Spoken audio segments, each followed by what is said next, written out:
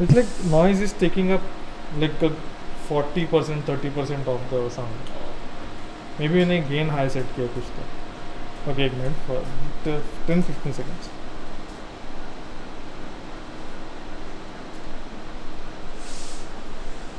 Okay. Yeah, so this is our strontium setup.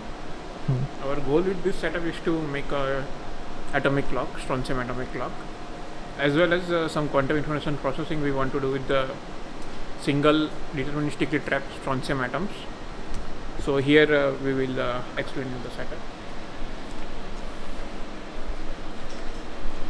Now you can come on this side.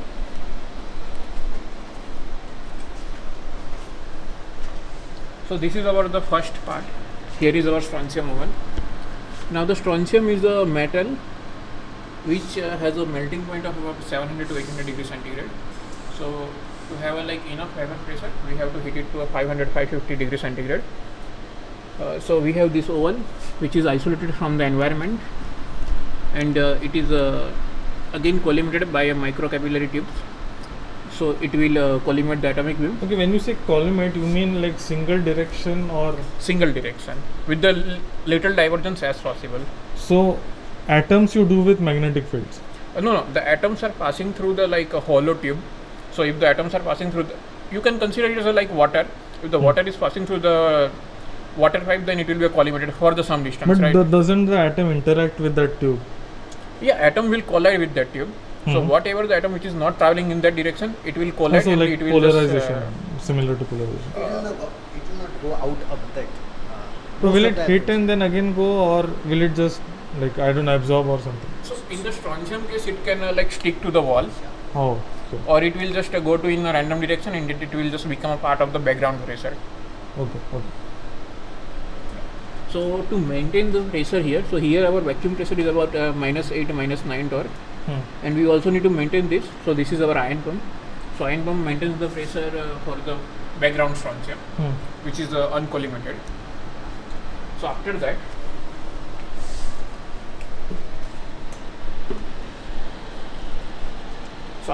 here we have one four-way cross, or you can see the view ports are there.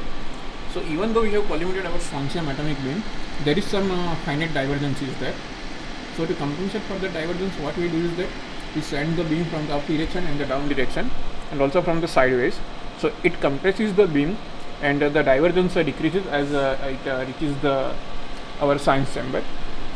So here it is again, our Zeeman's law is there.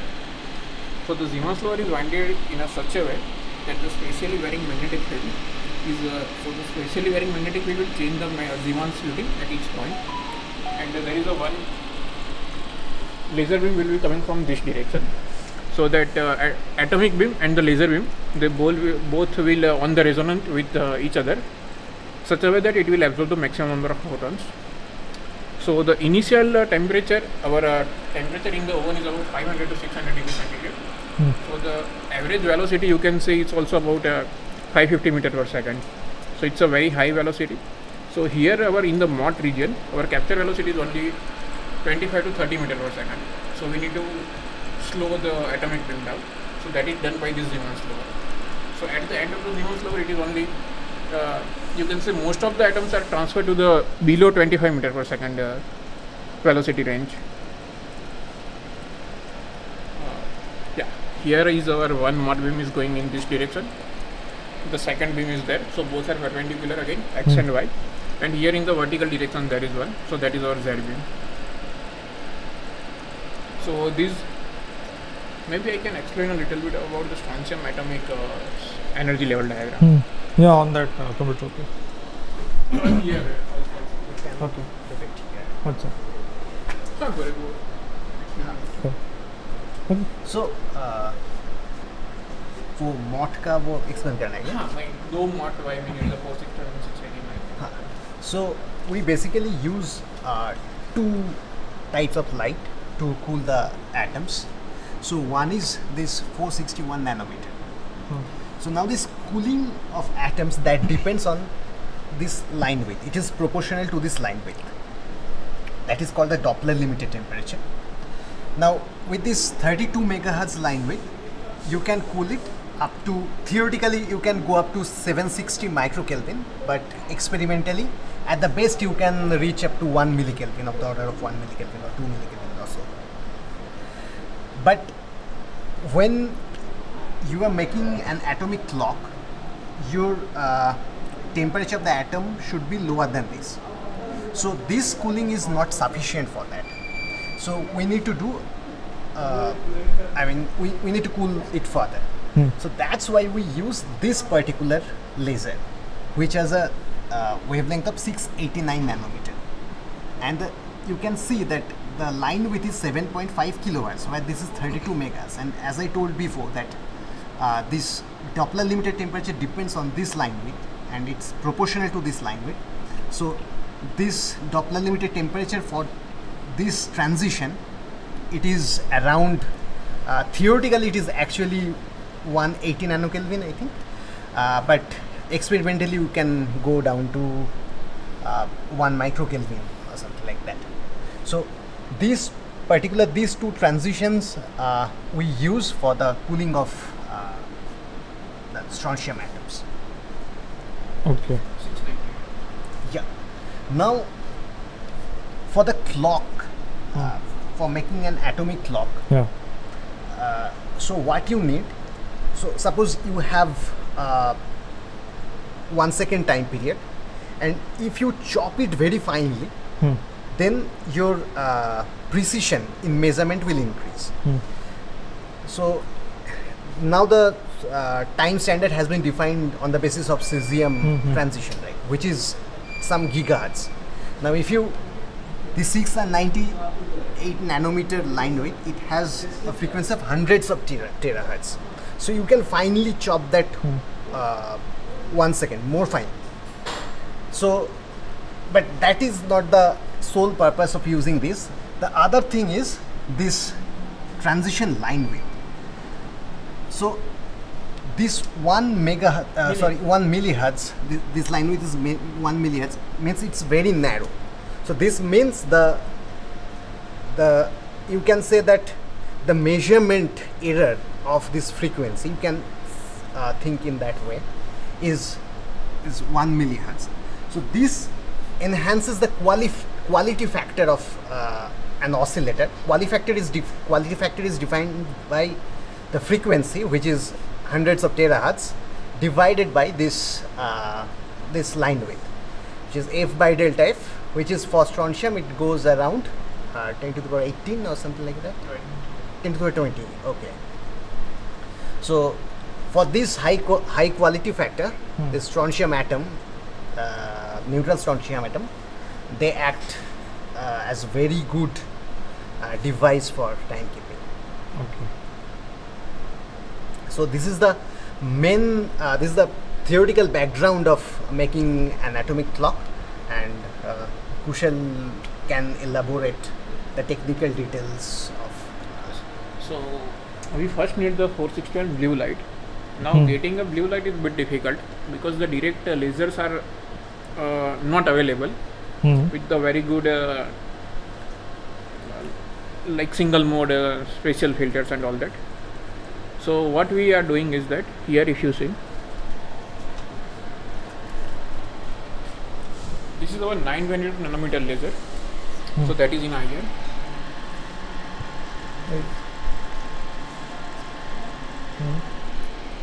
I guess we can turn it on and that would be better.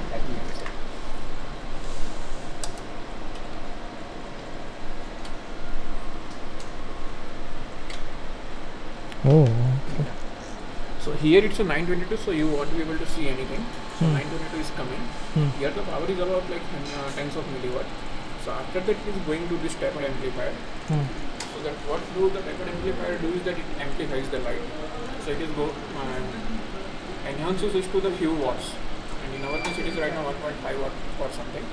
So after this 922 we down convert it to the 461 nanometer. Okay. So this 922 nanometer goes inside, and there is a one crystal, and there is a one resonator. So inside the resonator, the light interacts with the crystal, and since the light is inside the resonator, so instead of just light going through the single pass, it will be going through multiple times before it escape the cavity. Okay. So that is how the efficiency converting from 922 to 461 is enhanced. So that is why we are using the cavity system there. And here you can see there is no light in the 922, but here, the moment it converts into the blue light, you can easily see it. So we also need to stabilize our laser. So this 460 nanometer laser, that is again stabilized to the strontium reference. That is on that table. We will go there.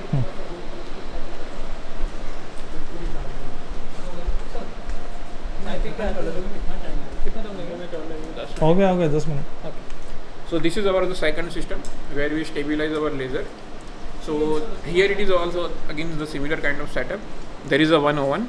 So the atomic beam is coming, and the light beam is coming in the perpendicular direction. So since it is coming from the perpendicular direction, so the Doppler, so you can say that there is no Doppler component in the perpendicular direction. So whatever the spectra you will observe, or whatever the fluorescence you will collected, that will be only due to the atomic line width, not due to the Doppler broadening. So that is a spectroscopy we are doing for the 461 nanometer. So doing this spectroscopy, we are locking our 461 nanometer laser. Okay, you will show that.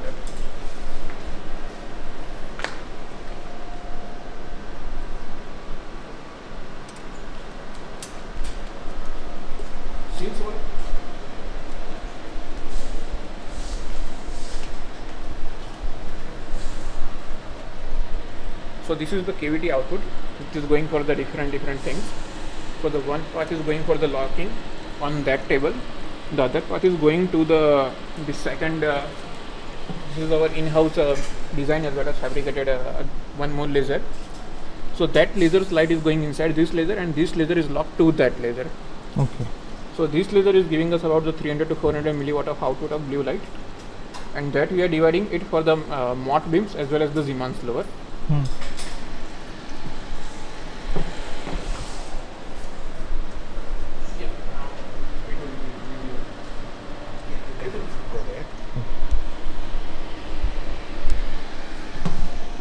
So this is our setup for the 461. So the beam is coming from the downstairs.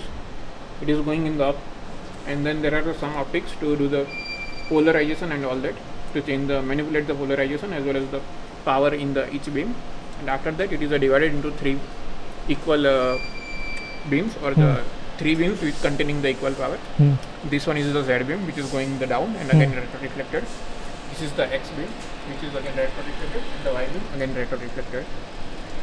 So due to this,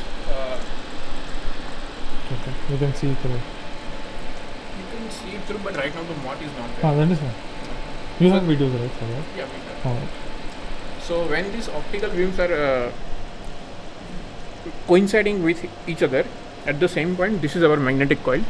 So that magnetic coil is in an anti-Helmholtz position. So it will have the 0 in the center. So that 0 of the magnetic field and the center of our optical beams, they are also coincide. So there is the magnet-optical trap will form. That is called the Mott. So this is our first stage of the blue Mott. So after that, we turn on the red light. So for the red light, I will show you the setup. Okay.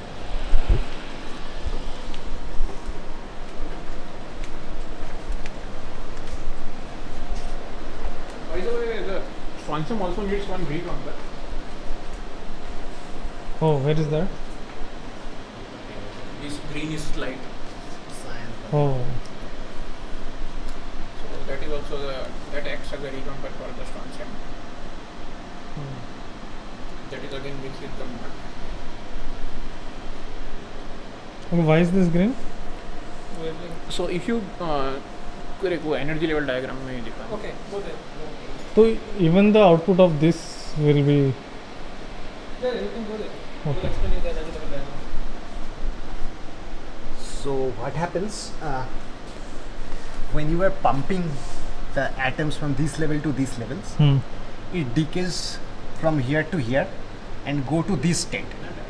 Now this state has a very long lifetime, which means if one atom goes in this state, it will be there forever, literally forever. So then what happens, you will lose these atoms and you cannot use those atoms in your cooling cycle. So what usually we do, we pump these the atoms in this state from another level which is not shown here, Okay. and they will come back via this yeah, intermediate steps to here. So this is the so that's how we use the repumper laser to make these atoms come to this cooling cycle. Okay. So that cycle will be closed. Otherwise, since the cycle is not closed, the atoms will keep leaking out of this Mott cycle. You can take one picture from here, I guess. From the Yeah, that later I'll do stock footage, but Okay. explanation will finish first.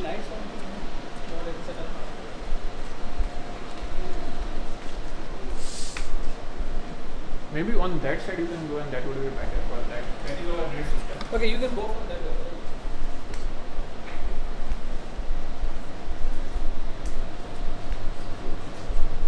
Yeah, there are lots of cables. Yeah, Yeah, you of go. This will. I guess that will be that much. Oh. Fine. So that is our red laser system. So again, the red laser system is also locked to the atomic reference.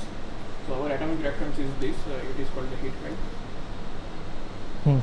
And when the laser is locked to the red line of the strontium, then again we do the injection locking with our in-house fabricated and designed injection lock module, which is on this table. Okay. This one. You can go inside. This one. Okay. And then this light will again mix with the blue light. So this blue and red, that will form the blue Mott and the red Mott, and that will cool down the temperature of the strontium to 1 microkelvin. Okay.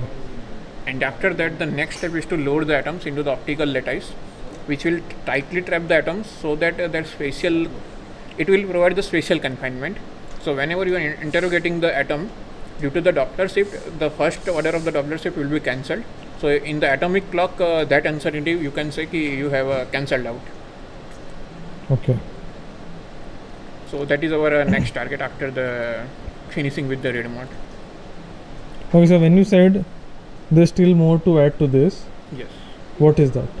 So the more to add is the first of all we need to complete the red setup. Red setup is not complete now.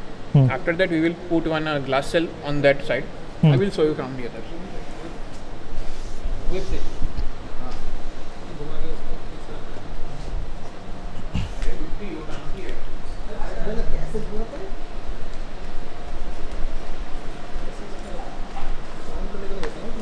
So here if you see, we have put one gate wall, and after gate wall there is also opening. So here we will put one glass cell, and we will transfer over the atoms which are already cold from the first chamber to the second chamber, and in the second chamber we will have the high NA objective.